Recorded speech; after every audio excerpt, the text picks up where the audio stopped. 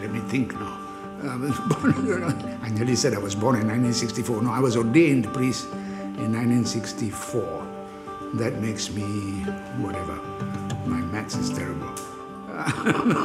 Absolutely terrible. Well, as I said, born in 1939, August. Then went straight through school. After that, I joined the seminary.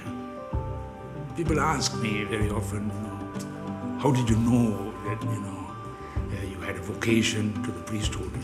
Just nothing extraordinary. There's no question of some kind of apparition or something, or Jesus telling you, hey, come along, fellow, we want you.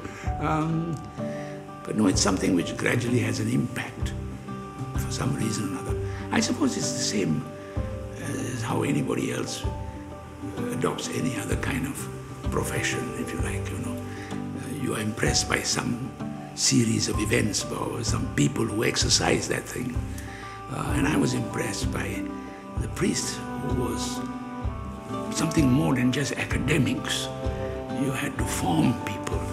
You had to touch their character, their principles, their values, And so I grew up seeing this Father Ashnas, who was my parish priest actually.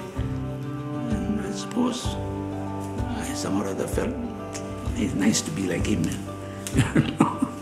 I was very young at that time, 10 years old or something like that. I decided I'd go to the seminary and become a priest like Father Ashnas.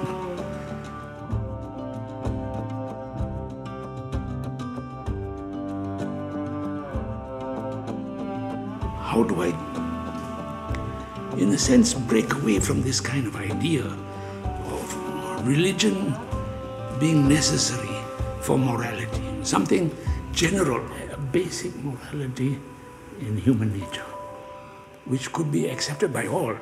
Dr. Go Keng Sui, he felt it was necessary in any society to have a moral fiber, what is good as opposed to unacceptable, a moral basis upon which to build.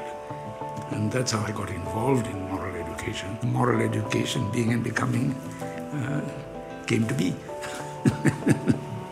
You don't have to be, I don't know, the president of a republic or something. Do unto others as you would have others to do unto you.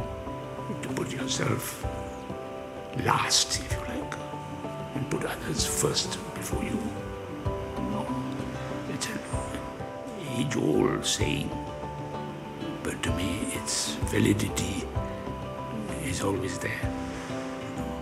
Because each one has a responsibility, Whatever we do, whatever we say, has a lasting and a tremendous impact on a whole lot of other people and things. And I think that's our greatest responsibility, if you like, and most difficult task, is to ensure it redounds to the betterment of others and the benefit of others.